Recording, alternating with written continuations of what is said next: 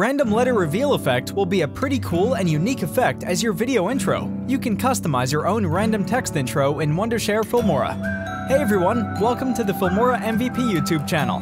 Here we teach you editing tricks, filmmaking, and camera techniques.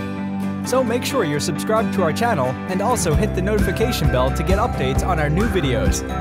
Before we start editing, click the download link in the description box. Click on the free download option. Now, a Filmora installer is downloaded automatically. Just double-click on it, agree with the terms, and here you go! Filmora started to download and install. Once it's installed, it'll start and run automatically. Let's go to the title section. Drop the default title on track 1.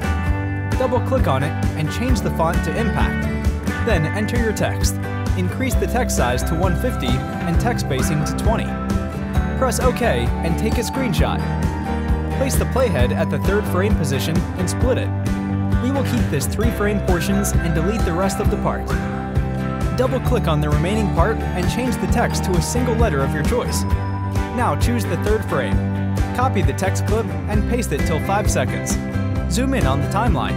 Increase the last pasted text duration till 6:15. Click on the first text and change the letter to any random letter. Now click on second text and change the letter to any random letter. Do the same with the rest of the text. Don't use the same letter one after another and don't change the F letter in the last text clip. Click on Export and give the name to the clip according to the letter. Export this clip at a higher rate for better results. Now we need to create the second letter. Change the last clip text to the main letter and change the rest of the clip letter with random letters. Repeat the same process until you get all your letters. Once you've finished all the random letters clips, delete everything from the timeline and import all the letters clips files to Project Media. Drop Snapshot clip on track 1. Double-click on it and change the opacity to 20%. Now drop the first letter clip F on track 2. Zoom out a bit and increase the duration of the snapshot clip to 8 seconds. Double-click on the first letter clip and change the blending mode to the screen. Right-click on it and select Copy Effects. Place playhead at the end position and define letter position according to the snapshot clip. Let's drop the second letter on track 3 on timeline stated at a 5th frame position. Place playhead at the end point and right-click to paste effects.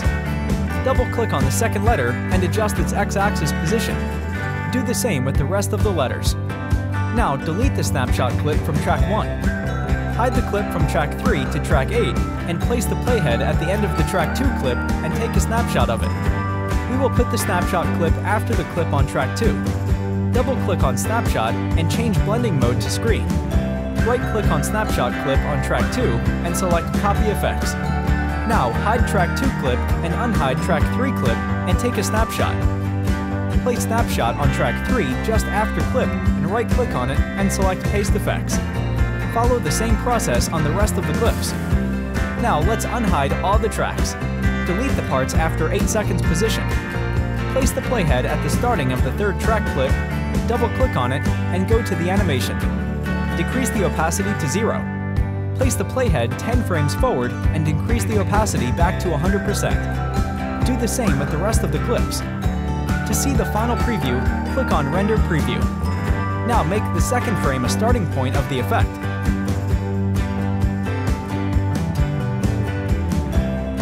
So that is how you can create a random text effect. That's all for today. Thank you for watching. If you like this video, then give this video a thumbs up. Plus, subscribe to this channel and also hit the bell icon, but don't leave without sharing this video and leave your comment below. Bye!